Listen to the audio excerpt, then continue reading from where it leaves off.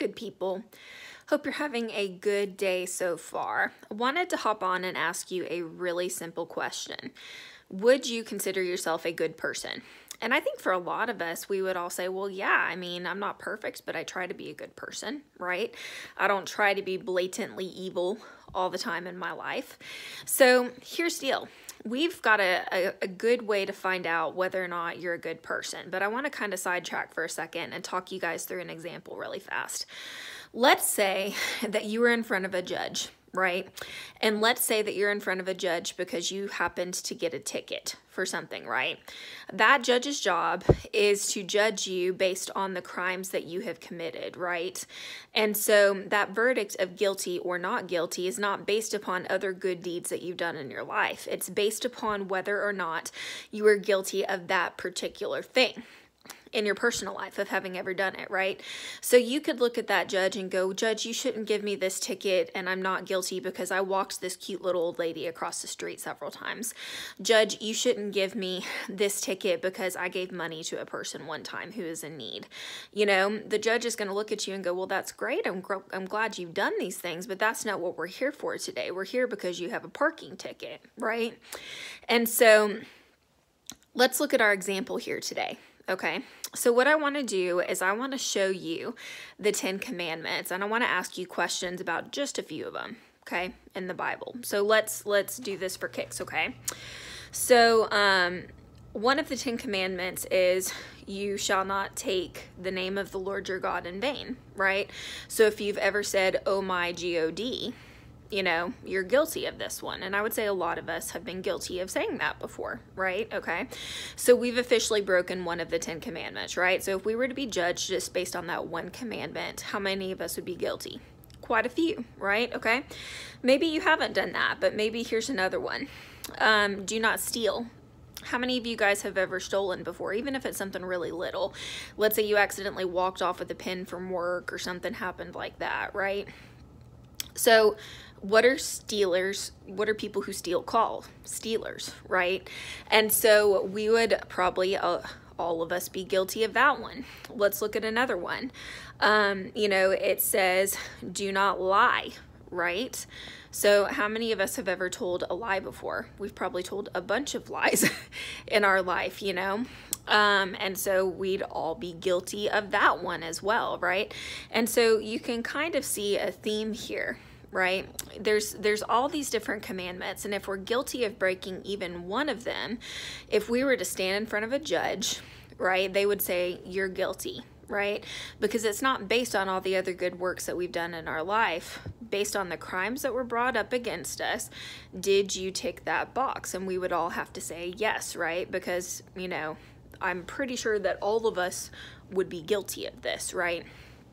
And so here's the deal. You officially have a problem, right? We all have a problem because none of us could pass this test correctly, right? And so here's the deal, you guys. Your salvation is when you come up to God. A lot of people go, well, God, you're going to let me into heaven because I'm a good person. Here's the deal, you guys. God's a just God, right? And so just like any other judge who's sitting on the stand, you know, and they're looking at your life, you know, if they're judging you for a parking ticket, for example, it doesn't matter how many other good acts you've done in your life. You know, if you were based on that particular verdict, you would still be guilty, right?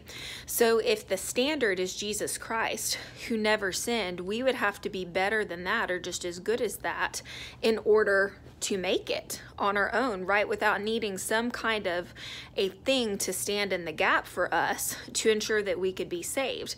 Because otherwise, one lie would cause us to go to hell. You know, one time where we accidentally stole something would cause us to go to hell, right? And so here's our problem, you guys. Based on what we just looked at, none of us are considered good people according to the standard that God has. Amen. So Jesus is a loving God, right? And so there was a problem, and he goes, I can't see all of humanity, go to hell. This is not going to work, right? And so what God did was he sent his only son, Jesus Christ, to come and to die on the cross for our sins. He lived a perfect life. He endured all this stuff for us so that he can stand in the gap. In other words, think about it this way. So let's say that you're in jail, you've been accused of that ticket, and you were 100% guilty, right? And let's say that a bail bondsman comes in and they say, it's however much money for this ticket. I'm going to offer to pay for them so that they can then go free. Did you earn that? Of course not, right? But are you still able to go free? Yes, because the debt has been paid. That price, that guilty verdict has now been paid, right? So here's the deal, you guys. Jesus Christ died on the cross for us with our sins, so that even though we stand before God and, our verdict would be guilty, because of his sacrifice and what he did for us, when we accept him, the verdict then becomes not guilty. Amen. Because he stands in the gap and he quote unquote pays that bail for us, and he sets us free, right? Because he can do that because he's the standard of perfection, right? We can't do that because we don't have a standard of perfection. Amen. And so there's a few things to accepting Jesus Christ. Number one, you've got to believe that, he completely paid the price. You've got to believe that he died, he rose again, and he paid the price for your sins. The second thing is you've got to repent, which means that all that stuff that I was reading that we're all so guilty of is you got to try to live a lifestyle away from sin. It's not to say we're going to be perfect, but it says that you're saying, I'm going to give up this old lifestyle of trying to live in all this stuff, and I'm going to surrender my life to Jesus Christ, and I'm going to try to turn it around and live for him. Amen. So with all of that being said, if you answered all those questions and you have determined that you cannot say that you are a quote unquote good person, which none of us could meet that standard, right?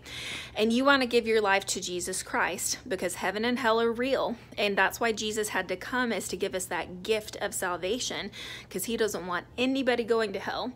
What you can do is you can either leave a message on this video or shoot me an email to jillsharpministries@gmail.com, and I'll pray with you and I'll walk you through a prayer that can allow you to give your life to Jesus Christ. Amen. So if you listened to this video and if you learned that the verdict would be guilty, and you learned that you have never given your life to Jesus Christ, let me pray with you today, because God stood in the gap. We were not worthy. We didn't deserve it. But regardless, just like that bail bondsman that would stand in front of a judge, God stood in the gap and he said, you know what? You are guilty of these sins, but I love you and I don't want you to go to hell.